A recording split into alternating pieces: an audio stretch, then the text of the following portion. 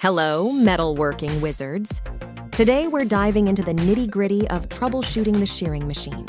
If you've ever faced hiccups in your cutting operations, you're in the right place. Before we jump into the common issues, let's talk commissioning.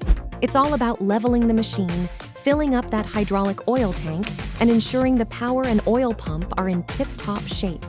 If your shearing machine grinds to a halt and that blade isn't moving, it's time to check the oil circuit and foot switch.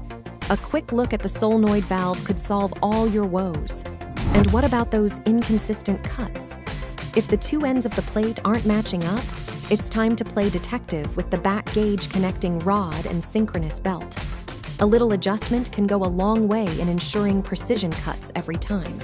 If your shearing machine is singing the songs of distress, it's time to check the oil pump and cylinders.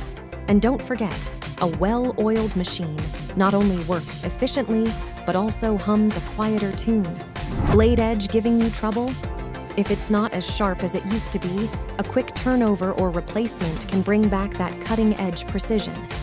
And remember, adjusting the blade edge clearance is an art.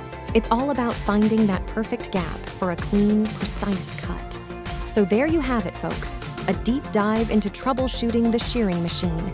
With these tips, every cut will be a masterpiece of precision and quality. Got questions or insights? We're all ears in the comments below.